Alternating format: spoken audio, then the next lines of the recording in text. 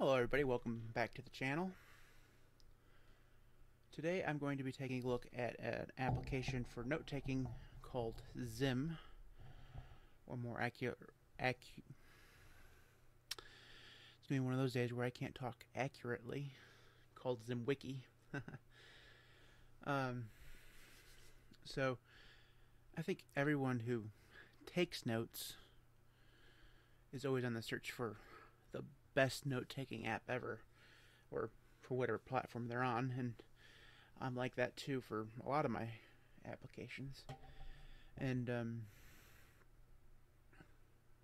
Zim is the one that I've settled on as being the best one for me. Now, later on, I'm going to talk a little bit about why it may not be the best for everybody, but let's first jump into what ZimWiki is. So this is the GitHub page, and this is the web page here. It says Zim is a graphical text editor used to maintain a collection of wiki pages. Each page contains links to other pages, simple formatting, and images. Basically, what Zim is a graphical, a GUI version of VimWiki. Now, if you're familiar with VimWiki, VimWiki is basically, well, let's just show you. This is what VimWiki looks like. It's a application or plugin within Vim that allows you to create a structure. Let's see if I can find what the structure actually looks like. Basically, you create links, and it creates wiki files from an index into child links like this one here. Oops. As you can tell, I don't use NerdTree all that often. VimWiki is down here. As you can see here, it just creates .wiki documents or whatever, and you can go in and press enter or whatever and use Markdown to format your notes. It's very simple, and it's a good option if you're stuck in Vim all the time. And I do use Vim quite often, but there are some advantages that a GUI has over it for note-taking, specifically images and actual formatting. So if you look at this, this is just Markdown, right? And really, you can see that it's Markdown. If you want to see it look like, if you want this to actually look like a headline, you'd have to have a Markdown preview, or you'd have to publish it into HTML. And, you know, that's an extra step. So that's basically what VimWiki is. What ZimWiki looks like is this here, and this is just your standard. In the main window here, you just have a standard text editor, nothing really all that special. And I'll show you some of the ways you go through and edit, and use Markdown in order to create format and stuff like that in here in a second. But your biggest draw here is going to be your file structure over here. As you can see, you can have when you first start out the program, you only have home, and then you create links, and that shows up either as a main or a top level style page, I guess is what you'd call it, or if you use a plus, like let's see here, like this, a plus, it becomes a child. So it's very simple. And now let's go ahead and go home here, and I'll just show you how to create a link. So you can do it two ways. If you want it to be a top level page, you use colon the link. Very simple. And then just enter. And then if you click on that, you'll see now we have a link here at the top level, and we can do whatever we want to it. Or we can delete this here, go back home, and you can see by deleting it, it actually removed the link, which is very nice. If you want to do a multi-word link, you have to use brackets, kind of like you do in Vim, only there's a keyboard shortcut for it. So plus, this is a child link, and then Control R, and that creates a file that is a child to home.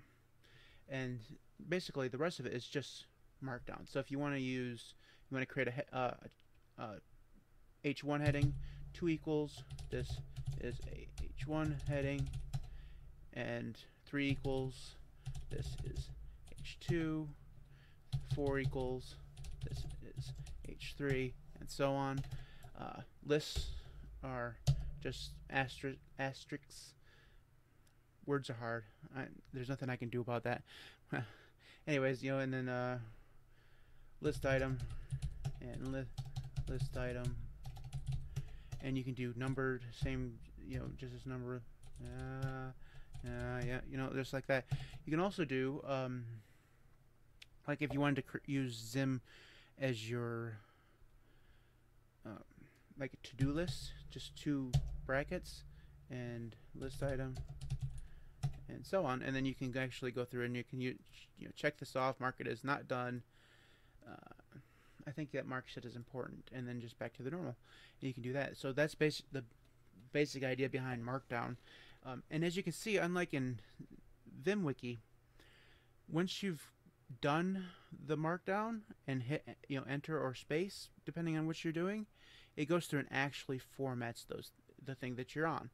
So instead of having to deal with just basically plain text, you have the actual format. Now, you can also add images. You can do it 2 ways. You can go through and you can copy and paste, or you can just drag and drop, and you can do that, or you can go through and create a link using the attachment file like this, and then that just puts a link in there instead of putting the actual thing. Now, one of the things I really wish that it would be better at is when you have an actual image in your notes, being able to, like, say I wanted to resize this. The only way you can resize it is right-clicking, edit properties, and then type in the pixels width and height. That's very inefficient. I just want to be able to drag, a handle or whatever. Now, I understand it's not meant for image manipulation or anything, but being able to resize something would be very nice. So I'll just go through my notes here. So one of the things that this has, so one of the great things is you can go through and edit your page or whatever, and then just leave it. You don't have to worry about saving it. A lot of the times it'll remember your position. It doesn't always remember your position, which is great. By position, I mean where you've scrolled on the page. I think you have to be on there for a certain amount of time in order for it to save it. Let's see. No, I don't know. I've already exhibited the linking, Markdown in several different flavors. This does have spell checking. My spell checking doesn't work. That's something wrong with my computer. I'm not sure what's going on there. It has an equation editor if you're doing math of some kind. I haven't explored that at all. You can use calendar pages like this. This is basically where I keep a daily journal. This is a plugin, so if you want to, I believe it's through close, maybe not. It must be in the preferences. Plugins, yeah, right here. So it has a whole bunch of plugins you can just activate however you want. And I haven't checked through all these, but you creates table of contents. You can use different tags, task lists, tray icons. Especially if you're using it on Mac, that tray icon would probably be really cool. Insert screenshot, I do that quite a bit, so I can just hit the let's see, insert screenshot, and it will actually go through and let you capture it, and then it'll embed it into your notes, which is really cool. Basically, I believe that uses that might be just a GUI of Scrot. I'm not sure.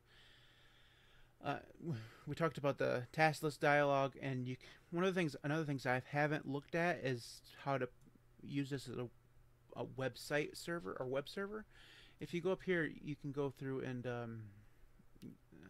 where is it?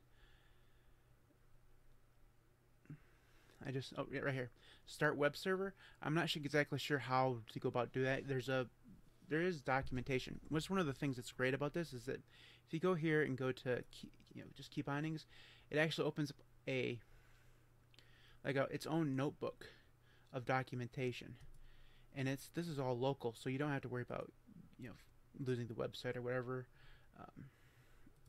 And it shows you everything you need to know about how to create links and importing and exporting files and stuff. So one of the things is we looked a little bit when we were in VimWiki about how uh, VimWiki stores files. They're all .wiki files. They're pretty much only readable by VimWiki. Of course there's an update. There's always an update. Alright, anyways. So if we go into our notebook section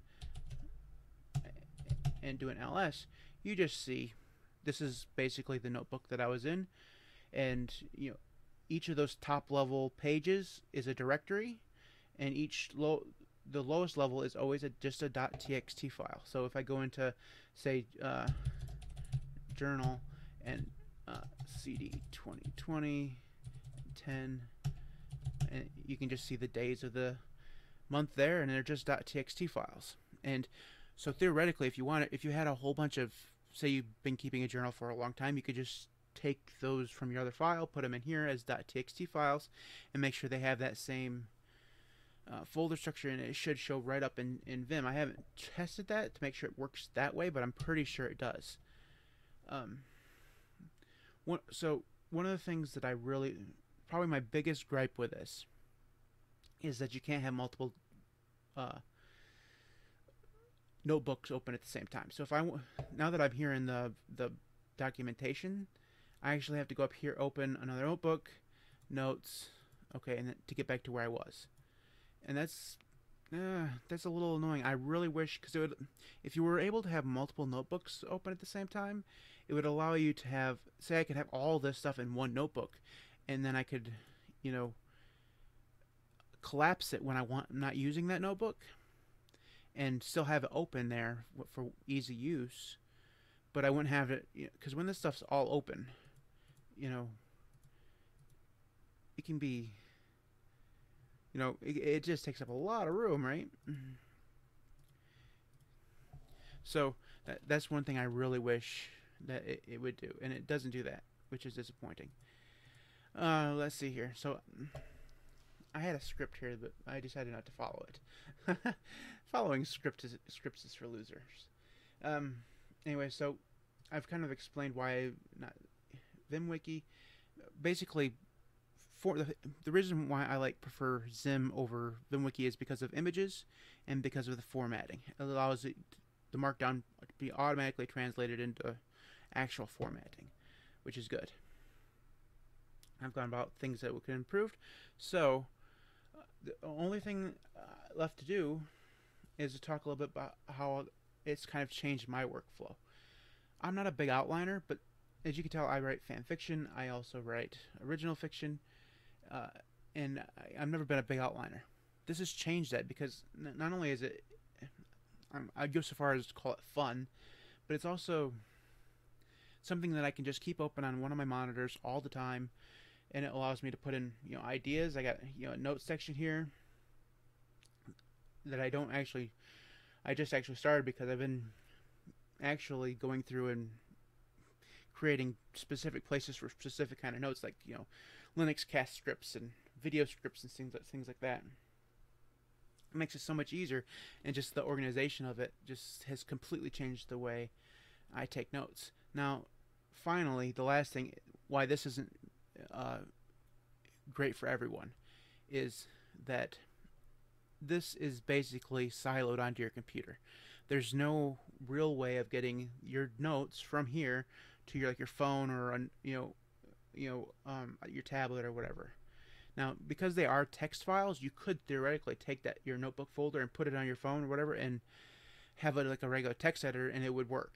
It's not gonna, unless it's also a markdown editor, it's not gonna translate the formatting, but it might. But it's not gonna be this. It's not gonna be Zim. There's no way to transfer from Zim to Zim unless it's just between computers. So if you have two computers and they both have Zim on them, you could theoretically share the notebooks folder, and it would work fairly well, I think. So if you're somebody who takes a lot of notes and you need them to be synced across devices, Evernote or SimpleNote or Joplin are probably the best solutions. This one here, I think, works best because of organizationally being able to create links, be able to create tags by, tag, and, you know, that allows you to search easily for different things. It does have a fairly mediocre search. There's not a lot of advanced search here, which is disappointing. Other than that, I really like Zim. So I will leave the links in the description so you can check it out yourself. If you tolerated this video this long, give me a hit the subscribe button and the little bell icon. I don't expect anybody to actually do that, given this is my first video and I'm just starting out. So thanks for listening, and we'll see you next time.